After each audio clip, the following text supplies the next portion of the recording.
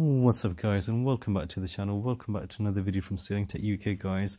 So while the Galaxy S20 may have been one of the highest profile releases of last year, it was more of a modest mid-ranged Galaxy A51 that proved to be one of 2020's most popular smartphones. As reported by various press releases, beaten only by the iPhone 11, which had a few months head start, having technically launched at the tail end of 2019. It's the A51's popularity that makes the emergence of the Galaxy A52 a significant and such an anticipated release date. Everything we've now seen and learnt about the phone, while it isn't rewriting the rule book, guys, the A52 looks like it brings subtle and tasteful design updates and a competent hardware setup to the table, in much the same fashion as this year's Galaxy S21 already has. So Samsung has been really busy with a whole host of different launch dates for different sort of mobile phones. It's actually packed the market with a whole bunch of new phones coming towards us. The original Galaxy S21 launched at the price of £329. Again guys, for the A52 we're looking at a similar price of about £350. For the 4G version and the A52 5G version, possibly £100 extra, around about the 550, 560 mark.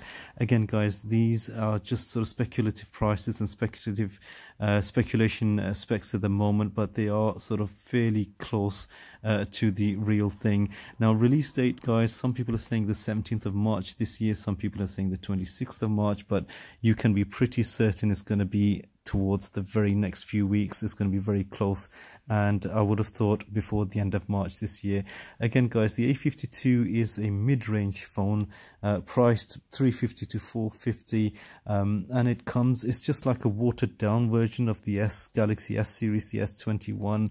It offers much of the same quality and top-end specs, camera wise and also hardware wise, as its bigger brother, and obviously for half the price, even less than half the price guys. That's what one of the secrets to this phone's popularity is. It offers very good technical specification at a very reasonable price, so the average person can afford a £350 phone that performs just as good as a £1,200 flagship. So guys, they're going to retain the IP67 water resistance. We're looking at a 6.5-inch Super AMOLED display. Now guys, there's going to be slight differences between the A52 4G and the 5G versions. Even the 4G version will sport 90Hz super fast refresh rate. Now, as you know guys, phone manufacturers have been pushing these super fast refresh rates on the screen as it's in popular demand by the public. So the 4G version will have the 90Hz refresh rate, while the 5G A52 will push it up to 120Hz super fast refresh rate. In-display fingerprint scanning will return, of course, on both phones. That shouldn't be an issue.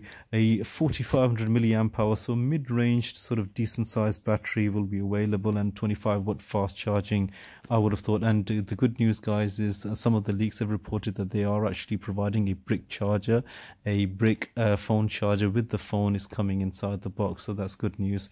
So you don't have to spend extra money on a separate charger, and it will be a 25-watt fast charger guys.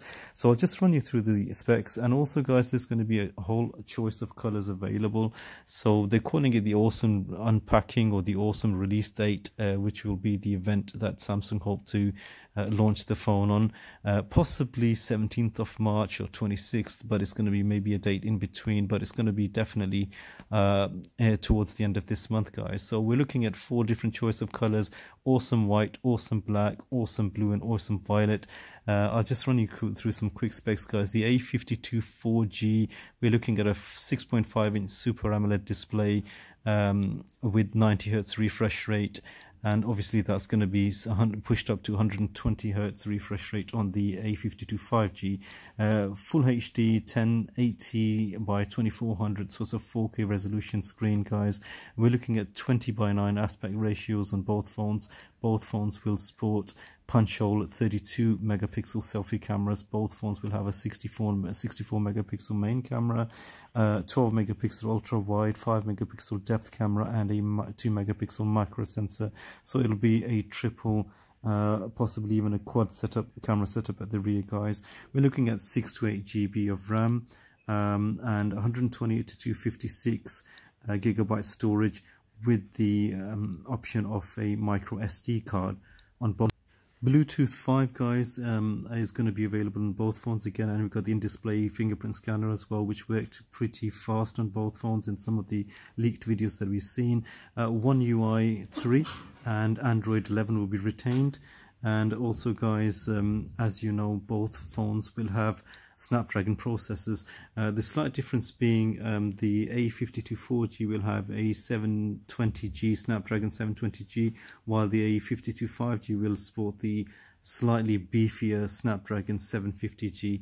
So again, guys, there's a lot to look forward to in both these phones. They are promising awesome screens, super fast refresh rates, a whole host of memory, and also expandable storage, guys. Please be kind enough to hit the like button if you enjoyed this video. Please be kind enough to subscribe.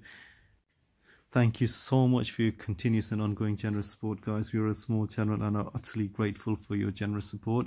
Please look after yourselves, and we'll catch you in the next one.